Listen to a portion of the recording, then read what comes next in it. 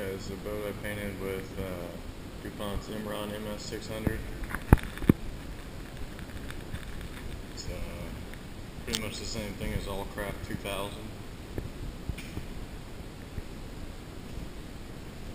It's actually really easy to spray, and you can wet sand and buff it.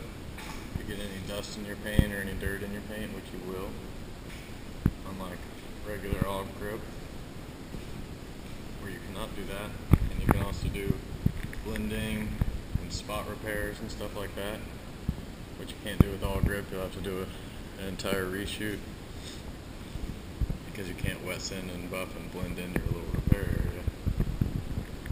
But yeah, it came out really good. It's a rock hard coating. It's actually kind of flexible, so it's not going to crack.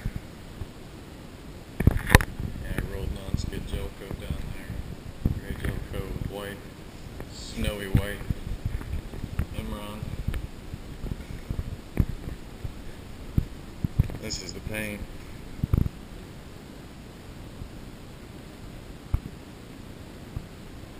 But yeah, so this is what it looked like before. It's just gel coat.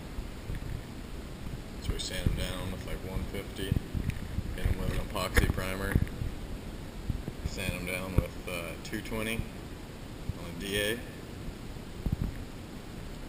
then hit it with Imron out of an HVLP gun with a 1.3 millimeter tip, about 30 psi.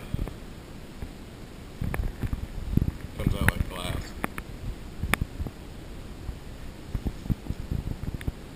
It's real easy to work with. So if you're considering it, I would recommend you go with it.